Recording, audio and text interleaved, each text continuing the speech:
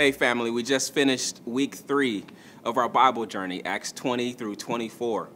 One more week to go. I hope you're excited about it. Let's go ahead and jump right in and discuss what we're learning. For me, what stood out the most, what was the most profound was in Acts chapter 20, verse 37. We see Paul, he's talking to the elders in Ephesus, and he's discussing a couple of things, and he's getting on a boat. And we see this verse here in verse 37, where he says, "And there was much weeping, and they hugged Paul, and they embraced Paul, and they kissed him goodbye as he was leaving." And you could see that this was more than just a church. This was more than just an organization, but this was spiritual family, real spiritual family.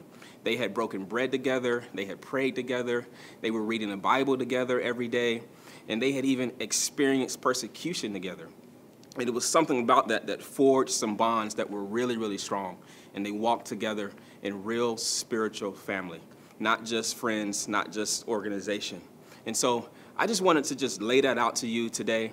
Wanted to talk about it a little bit. Maybe you can think about, what does real spiritual family look like? Are you really walking in real, unified, and connected spiritual family?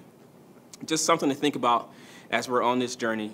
Something to discuss. Maybe you can talk about it with some friends. Maybe you can discuss it here or in your groups as well. So anyway, thank you for joining us on the journey. Let me know if you have any questions. Look forward to talking with you guys next week.